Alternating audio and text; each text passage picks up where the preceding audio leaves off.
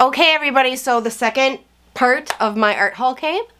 So we get to open this. I'm pretty excited to see what's in here, so come on in. Grab something nice to drink, cold if it's hot where you are, or a nice tea if it's cold where you are, and let's sit down and see what's in these packages.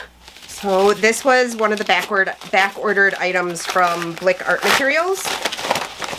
And yep, that's exactly what I expected. It's the Caran d'Ache. There's a 1 pencil blender and 1 full bright blender. And that'll be really fun to try those out. I'm not sure what the difference between the two are. I saw somebody using the bright blender on Instagram and it looked really cool. So I can't wait to try those out. And then this I'm also really excited about. This is ripping off and not even getting into the package. How am I supposed to get into here?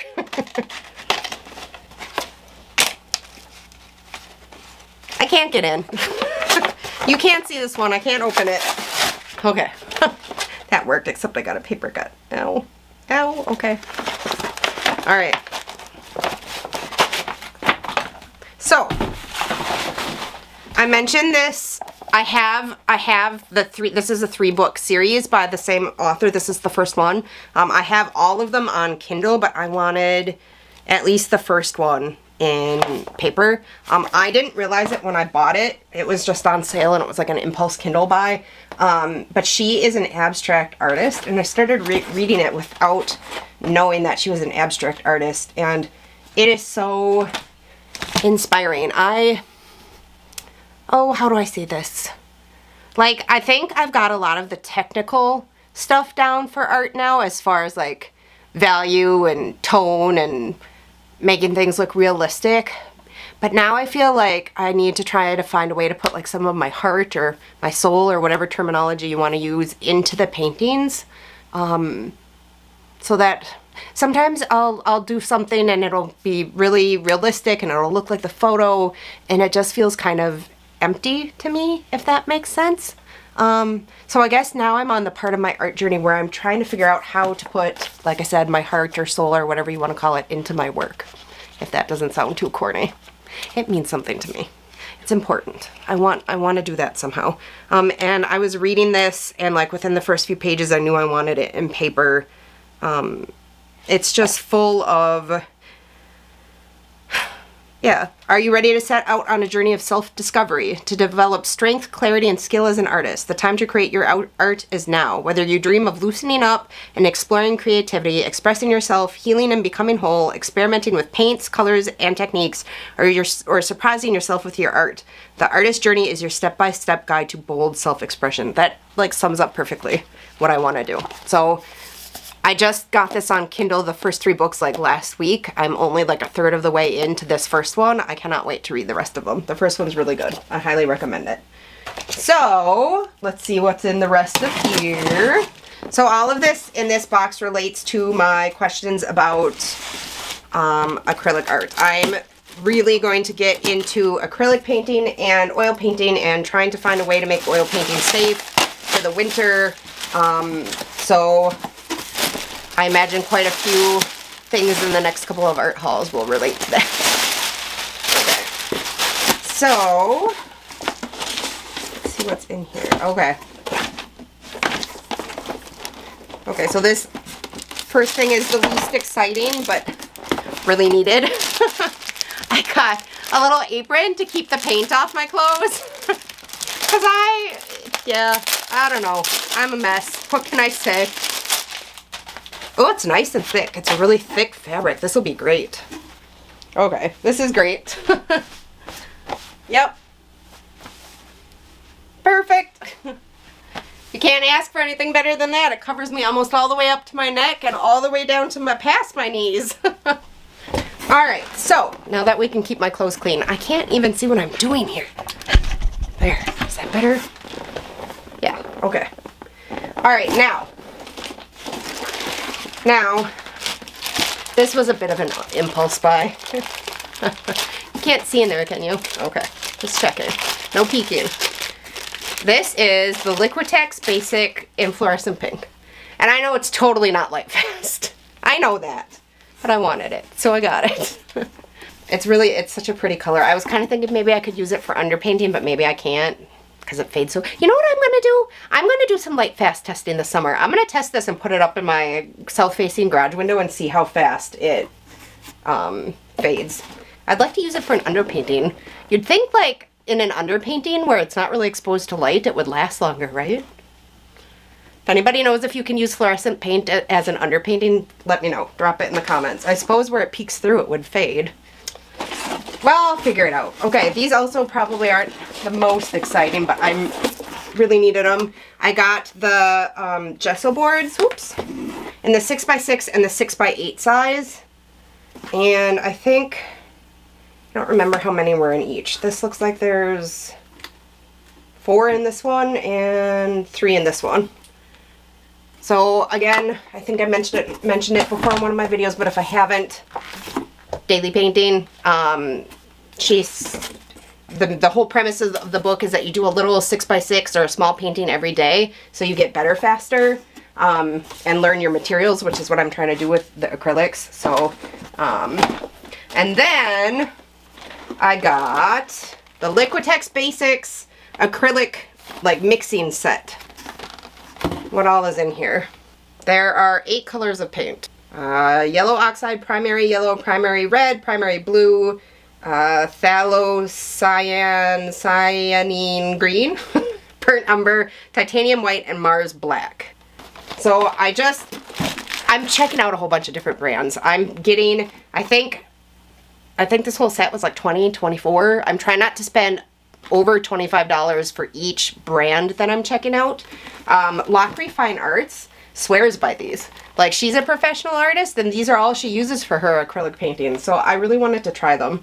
I'm determined to figure out acrylic this summer. It's gonna happen.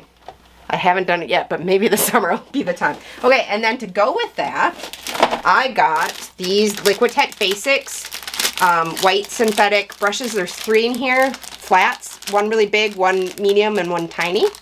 And then also I got a bunch of individual brushes in both flat and bright, I think. No, bright and filbert. Do they say? Filbert and flat. And I think they range in size from 2 up to, I think I want to say 10. Because I have a bunch of the brushes above 10 in these shapes. I have like 12 and above, but not the smaller ones. For acrylic. I have oil brushes in these sizes. Don't mix your acrylic and oil brushes, people. It screws things up. Telling ya. So these are, I needed the smaller size for acrylic. I tell you, I'm taking this acrylic stuff seriously this summer. And then, ta-da! This is the Liquitex Heavy Body Acrylic Landscape Set. And this was on clearance on Dick Blick for 24 bucks, which seemed like a really good deal. They're the bigger tubes, I think. They feel big. It feels pretty heavy. I don't know if it says anywhere what size they are. Here, let's open one up and see. Okay, don't laugh. I lost my scissors again. I had them earlier, but I have a butter knife, so that's almost as good, right? I know, I should buy another pair of scissors. I think they're in all the wrapping on the floor, but I could be wrong. Okay. Yeah, these are pretty big tubes. So this should give me a good idea. Somebody's coming down here. These should give me a pretty good idea of if I like them or not. So I'm hoping to try, I don't know if I have the money for everything. I already have tried the Liquitex Soft Body, the Winsor & Newton Galleria, and the golden fluid acrylics. I don't know. Maybe I'm not a fluid kind of girl, which is why I wanted to try the heavy body and then these, which I think are maybe in between the two. And I'd like to try both the golden heavy body and the golden open. And I'm hoping one of these is going to be the acrylic that really kicks things into high gear for me and that really gets me going. So if you think there's some other brand that's better, let me know. I'm taking a class on Domestika about acrylic, and she swears by Ampersand brand acrylics, which I've never even heard of. I don't even know if you can buy them here. I'll have to take a look and see. If you've used those, let me know if they're any good. So, Okay, so these were the last of the boxes that came for the June haul. And I ordered this stuff on this Friday night or Saturday morning of Memorial Day weekend. And then Sunday of Memorial Day weekend, we went fishing and I took my camera with and I dropped and broke it, as some of you may have seen already. So this is the first thing I'm filming with this new lens. It is now, it's the Monday, a week ago Monday, it was Memorial Day. So it's the Monday after that. This is also the first day my kids have off from school. So hopefully there's no noise in the background. So this is the last of what I ordered, and we're gonna open it in a minute. But like I said in my last video, this is the last one for a little bit. I ordered maybe a little bit too much this month in June. I have made a rule for myself. Oh, it's so hot. I'm sorry. it's like 89 degrees again. I've made a rule for myself, I think, for all of June, that the only art supplies I'm allowed to buy are ones I run out of. So, well, for all of June, which would then, yeah. So for sure for all of June and maybe some of July, I'm allowed to buy stuff I run out of. No new things, nothing that looks, you know, exciting and fun that I want to try. I do have, you know, a fair amount of stuff here that I need to try and work my way through anyway, so we should be getting lots of fun videos out of that. So, for example, like, in my Stay Wet palette, I'm on my very last sponge, and sometimes they get a little moldy. I am trying right now to see if I can use paper towels instead of a sponge, so we'll see how that works. But if it doesn't and I need to get more sponges, that would be okay. But, for example, if I really, really want the Neo Color 2 wax water-soluble pastels, which I very, very, very much want to try, that's gonna have to wait. I can't afford those right now. So those will be something I'll have to get in the future, I guess. So let's open these 3 things and enjoy it while we have it and see what's inside.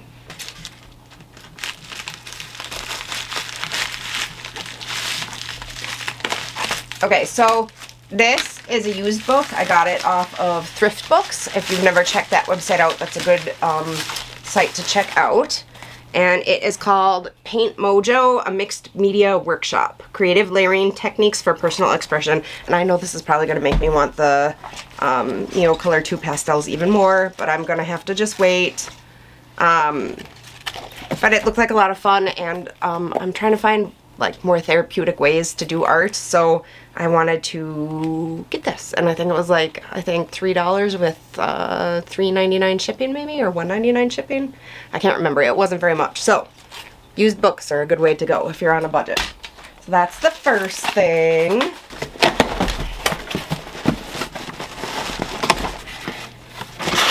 Okay, so in this one, I got this Art Talent sketchbook, and this is for a specific work project. So I actually did need this. It needed to be a separate sketchbook for what I'm doing. So maybe at some point I can share about that, but this is for a work project. It's the 8.3 by 5.8 inch one, and it's good for pencil, charcoal, chalk, graphite, crayon, ink, and watercolor, it says. So I'll be testing that out. Maybe in the back I can do some test pages for you guys and see if it really does hold up to watercolor. We'll see.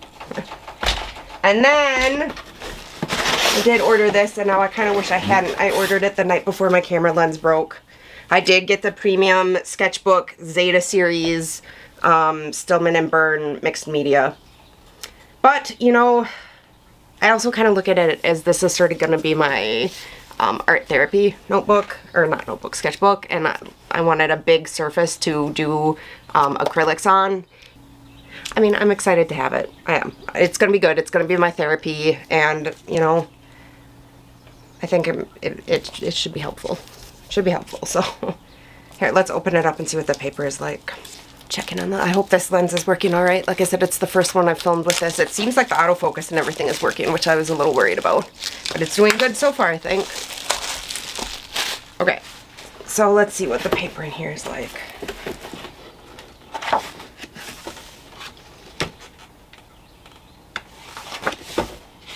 Oh, it's some beautiful paper. It's very thick. Yeah, this should definitely hold up to some acrylic. It's very thick. Almost reminds me of like the Strathmore Bristol. And with some binder clips that should lay pretty flat. So this is my therapy one. It'll be fun to use. And then this is not an art supply. These are really good if you have Crohn's disease or anything where you're feeling nauseous or whatever. They help a lot. All right, last one.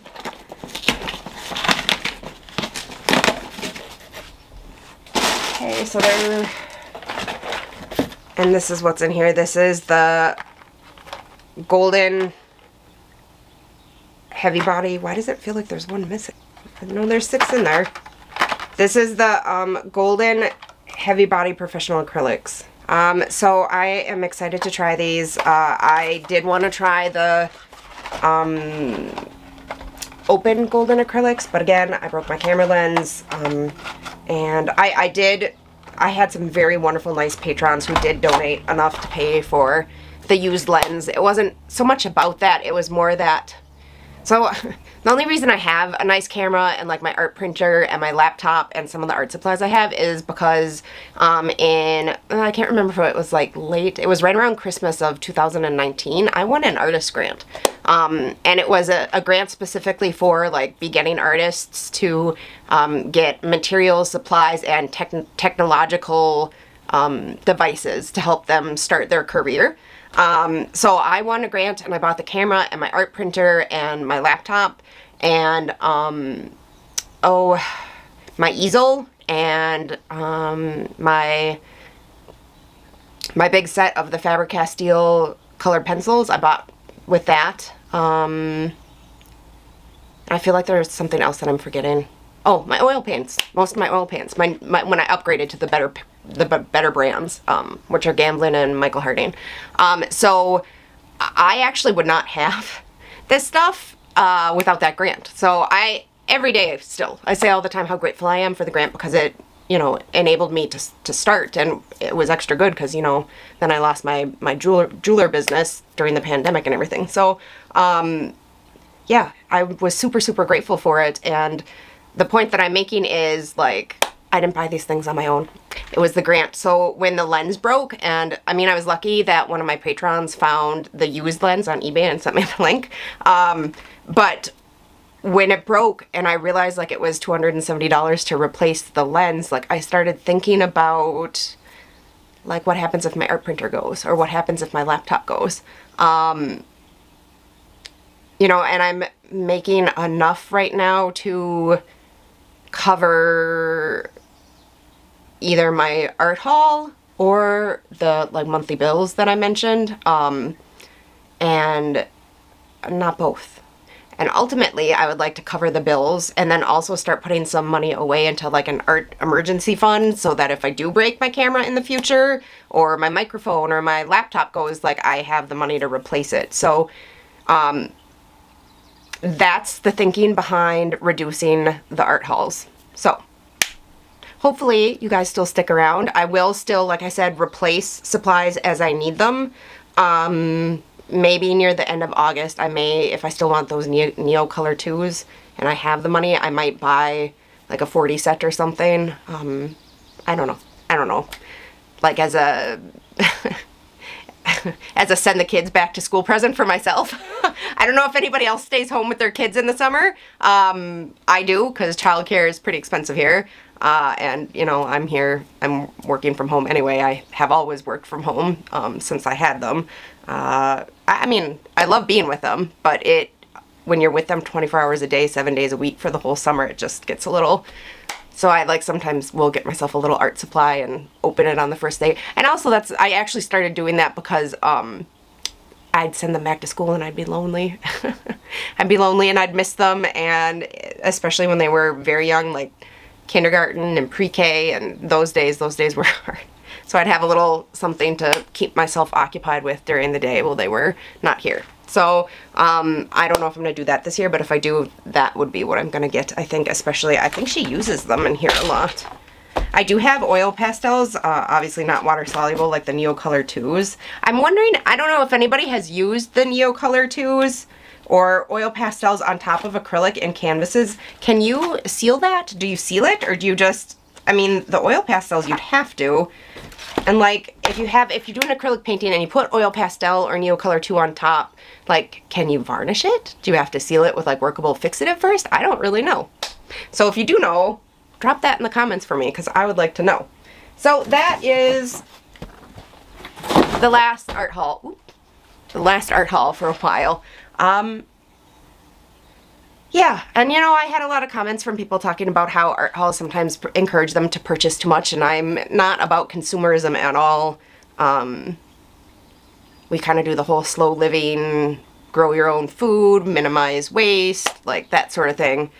So this whole time I felt a little, I mean, obviously these are art supplies I'm going to use. I wouldn't have bought anything that I'm not going to use, and that was part of my thing was what happens when I get to art supplies where I've got everything I want.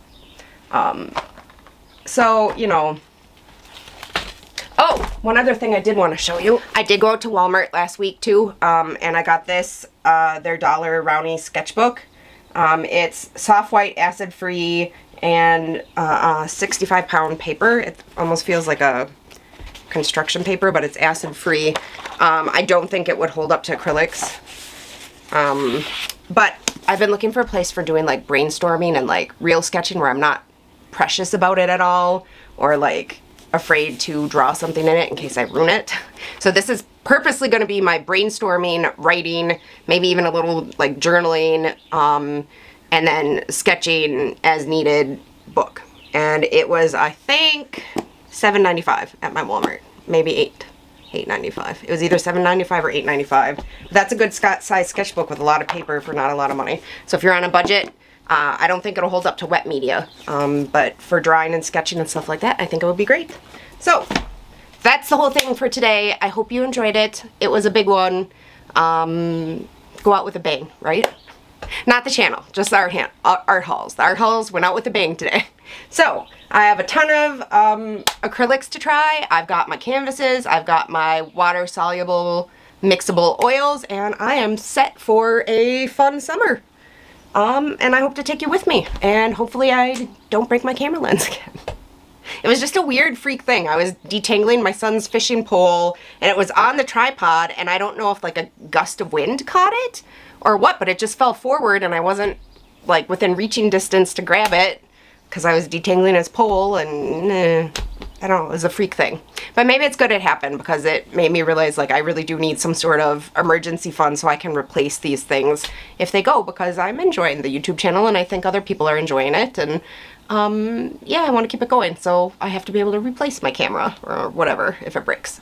If you want to join us over on Patreon, we're having a lot of fun. I just put up just a little fun June surprise tutorial. This was, I think, last week I put it up. We did these little galaxy bookmarks just as a crafty, fun tutorial. And, oh, I'm thinking about maybe doing like some live Zoom, I'm thinking of calling them create and chat maybe. I'm thinking I'm thinking the videos here on YouTube might be called art chats, and then over on Patreon they might be called create and chats. So like we could all work on something together and just chat and have like a live Zoom call. That's another thing that I just had to purchase, was I got the cord for this camera that would connect it to my computer so I could live stream from this, because I am not set up to live stream yet, but I'm thinking about trying it. So that is coming, and then I have to download the software, and then I should be set if I can figure it out. So I'm thinking about doing that over on the Patreon. Right now the Patreon does have the sketchbook club where I do 4 prompts a week. Nope, 3 prompts a week. And we sketch and chat together and talk about art, and there's a Facebook group and a Discord group, which seems a little bit more active than the Facebook group. So the Discord group, there's a lot of people chatting to each other over there. And then I do 4 reference photos I take myself every month for you guys, and then I'm doing tutorials. We have I'm doing a range of tutorials. I'm working on a pastel pencil tutorial for there right now. So, hooray! If you want to join us over there, we'd sure love to have you. I'd love to get to know you better. So, if you'd like to, oh, and it's only $4 a month. Everything's 1 tier. I haven't split it up into more expensive tiers or anything yet. I'm not sure if I ever will. My website is officially up. I'm trying to fill up the shop with some stuff, and then I'll probably have like a grand opening. You know, another video I should do is I don't know if you can see it, that blue machine right there. That's my Cricut. I make my own stickers. I could do a video on how I do that. That might be fun. Yeah, so I'm filling up the shop with some stuff. I'll have like a grand opening at some point, and yeah. That'll be, the website is up and running, the blog has a couple things in it, and the shop has like 2 originals in it so far. I'm working on it. It's gonna have prints and stickers and bookmarks and all sorts of fun stuff. And then if you haven't hit like or subscribe on here yet, I would love it if you would. That helps me go higher up in the algorithm, which helps YouTube to show my videos to more people, so more people get to see them. And it helps support my channel by bringing in a little bit of income so I can buy art supplies and make videos. So thank you for being here with me, you guys, today. I think I ate a mosquito. I swear it just flew right into my mouth. God. All right. Happy creating, everybody.